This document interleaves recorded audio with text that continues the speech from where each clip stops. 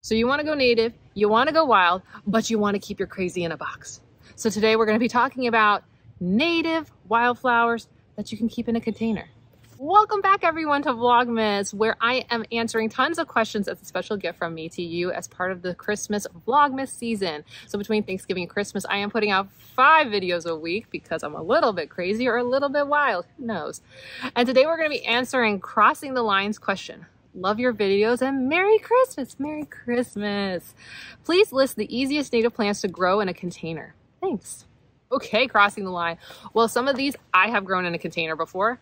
Some of these I've seen at like native nurseries or others on some of the gardening groups that I'm part of, grow in containers. And some of these, just based on their growing habits, I am highly suspicious that they will do very well in containers.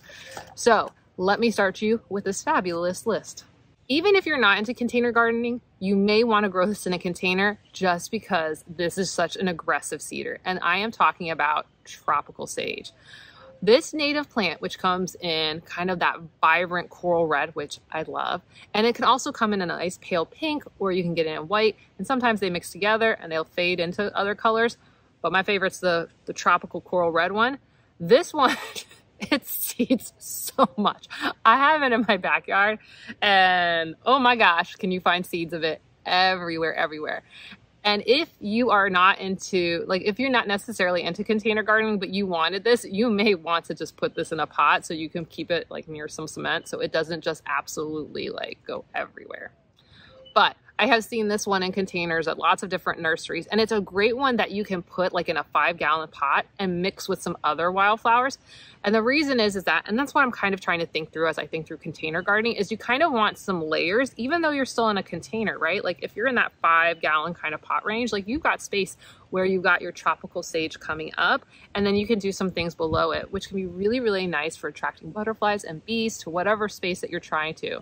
And what's great about tropical sage, like for me here in Central Florida, it blooms almost the entire year, other than necessarily like our coldest months. And even honestly, I feel like it does that too. I'm zone 10A, so we don't get quite as cold as like North Florida, but this is one of those natives that like put it in once and like get blooms for almost the entire year, which I think is amazing. You're really good pruning. So if it's starting to get leggy and it's going to seed, you can just, and it'll come back and it'll fill in and it will start to fill out. So usually when you buy it, it's like one little, and then over time it'll fill in, which is nice. And the other great thing about this native plant is it can handle the deluges of rain, but it also can get through drought season. So once you get this established, if you forget to water it, it probably will be okay for a minute because it can handle our natural droughts. Another one you might want to consider for creating kind of volume and height in a container would be Coreopsis. Whether you're going to go with Coreopsis leavenworthii or Coreopsis lanceolata, both of them are native to our state, both bring in a lot of yellow. If you want kind of the yellow with the black center, go with leavenworthii. If you want the yellow and yellow, go with lanceolata. But both of these have a very upright structure, but they'll kind of be more voluminous, where I would say you're going to get more of a V shape with your tropical sage. This one, it will start to really fill out and can take up a lot of space in a pot. So if you're looking for something that's going to give you like a lot of yellow and fill in really nicely and give you a little bit of like a daisy-like look, and I've talked about this before, it kind of bobs in the wind. I really enjoy that. This will be a really nice one for that. Because it's so voluminous, you could mix and match it with something like the tropical sage because it'll kind of come up and through. So something to think about. A little bit of red, a little bit of yellow. Maybe you want pink and yellow? Some people like that. Oh look, here's Coreopsis lanceolata. It's on my shirt. Coreopsis, our state wildflower. And another thing about Coreopsis, it blooms most of the year. So you're not going to be sitting there with like an empty plot with no blooms. Also self-seed pretty well. So if it starts to die off, like you might actually find that new ones pop up. Now, I know this is like one of those crazy ones and people think I'm a little bit of crazy, but this one I've actually grown in pot for like well over a year and it did really well. And if you want to bring in pollinators, but don't want to deal with how it can spread everywhere, Biden's Alba does actually really well in pots. It has such a deep taproot system, so you do want to put it in like a 5-gallon pot that it can handle you overwatering it, then underwatering it, then you just like chop it down at the base and like it'll come back and come back and come back. And when it's really healthy looking, like when we haven't dumped tons of chemicals on it, which is how most people usually see it in like a parking lot, it looks so sad. So sad. But when it's actually really happy, it's a very pretty, like kind of happy white flower with a yellow center. I think it's very, very pretty, and the pollinators love it. And if you want to mix in, like again, a couple of these colors, or you want to do like a couple pots near each other, I think this can give you a lot of different textures and flower shapes, so you can bring in lots of pollinators, or even if you're not trying to bring in lots of pollinators, it just creates a lot more visual interest that I think is really, really pretty and desirable. Now this next plant, I think while it probably will be very hard for it to go to bloom, I think if you're gonna mix it with some of these other wildflowers, I've seen it in pots mixed together, and I think it's really pretty because it kind of hides how this one won't look cute. And that is adding in either butterfly weed or swamp milkweed into your pot. Because basically once you get caterpillars, especially when it's a new plant, they look like sticks. They don't look cute, but it will bring in the butterflies. And if you are trying to container garden and bring in butterflies, you put one of these in, then you put one of these other kind of more substantial ones. The butterflies will be so happy. They will be drinking the little nectars. Then they're gonna put out their little eggs on the milkweed. They will go and eat all the little milkweed. You won't be sitting there being like, my plant looks like a stick, so I wouldn't plant it by itself. And having the other wildflowers around the butterfly weed or the swamp milkweed will actually protect them from things like wasps coming in, because it gives them a lot of different places to hide. So they can hide amongst the coreopsis, or if you have like the tropical sage, they'll go below that. And when we get kind of some of these other low growing plants that you can also mix in to create kind of some levels in your pots, this would work really well. And the nice thing is that if you do get the caterpillars, oftentimes if you have it in a pot, they'll just make their chrysalises along the edges of the pot. So look out for that, because they just like doing that. So if you're looking for a more orange look, go with butterfly weed. If you're looking for more of that pale pink. Oh, and to be clear, when you look for our native milkweed, the really like strong pink swamp milkweed that's always advertised out there, that's not our eco type. That's from like all the other states. Ours is the very pale pink. You'll see it. It almost looks white with like just a dash of pink to it. That's our native one. And just kind of like a wild card one that you may want to think about, and I've been really looking at and I think might do well in a 5-gallon pot, would be starry rosenweed. Something maybe to think about. It's again has a really nice tall structure that you can mix in with some other low growing wildflower type native plants. But you got these nice, pretty substantial flowers. I mean, right, they're like, I'm looking at them right now. It's December, they're blooming, and they're about this size each flower, which I feel like is really good. And they're yellow. They kind of look like this, not exactly, but pretty close. And think about that. Think about that. Maybe starry rosen would be a really good one. But everything shouldn't be height. Everything shouldn't be height. So another couple things that you might want to consider growing in containers. One is one of our edible plants, which is scrub blueberry. And the reason is it likes acidic soil. And a lot of the other things that we grow don't love as acidic soil as scrub blueberry likes. So the way you can kind of get around that is by putting it in a container. Bees like the flowers, birds like the berries. It just kind of looks very, especially if you're going to do like a whole set of containers, like if you're going to do lots of pots, this one might be actually really nice in a 5-gallon because it has kind of this evergreen look with silvery leaves that get kind of a little reddish. It's very pretty. So I think if you're going to have like a whole set of containers, like on a balcony or an area and you're on like a patio, this one would be really pretty because it could bring in some texture and greenery to the area, and it will be evergreen most of the year, and you'll get a couple blueberries. I mean, isn't that pretty cool? I feel like it is. But if we're going to keep going with some of our wildflowers and plants, I'm going to talk about one that's technically not native anymore. I know, it's so sad because it's such a favorite of everyone. It is technically naturalized to Florida, but it is outside of our range, and that is blanket flower. Our native blanket flower is no more native. So sad, so sad. But it's still good for wildlife. They'll enjoy it, and it's got a pretty substantial flower that's a little bit lower growing, so you can mix it in with some of these other things. I think with the color palettes that we've talked about, I think it would look really, really nice with like your tropical sages, which will really get up and above it.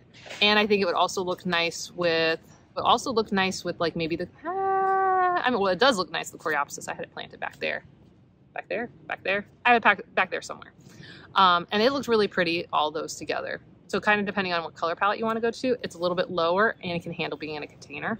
And then to continue on this kind of just idea, if you want to kind of do some mixed flowers in one pot, is one of the things that I would put that would be really low would be frog fruit. I think frog fruit would look really, really pretty as kind of covering and helping cover the soil in your container. So if you have something like tropical sage or one of these other plants coming really up, frog fruit will fill in that bottom 6 inches to 9 inches, right, of height, with greenery. It will have the small flowers, but what it'll also do is, because it's kind of a trailing plant, it will come down the sides, which will look really cute, right? It'll give some visual interest. So instead of like, if you have like a pot that you're just like, it looks okay, this would be a one to like maybe let kind of trail down it, because you're like, I don't really want them to see the cruddy gray pot I have, but it's a good pot and I'm not getting rid of it. So maybe that's one that you throw in there. And it will attract butterflies because it's the host plant to 3 different butterflies: white peacock, common buckeye, and the scion crescent.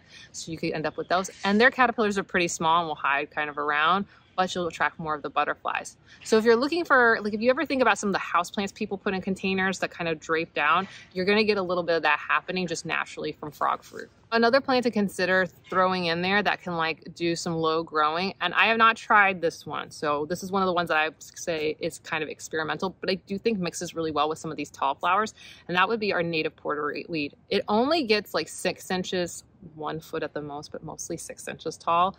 And it's gonna grow low. It's gonna kind of have like, it's just visually very interesting. It's got small blue flowers. It's a host plant. So you're gonna get some of our small blue butterflies that'll be coming on by, but a lot of the bees and butterflies that you're attracting with some of these other plants will really, really enjoy those flowers. Like even some of your bigger butterflies really, really like those tiny little buttercup.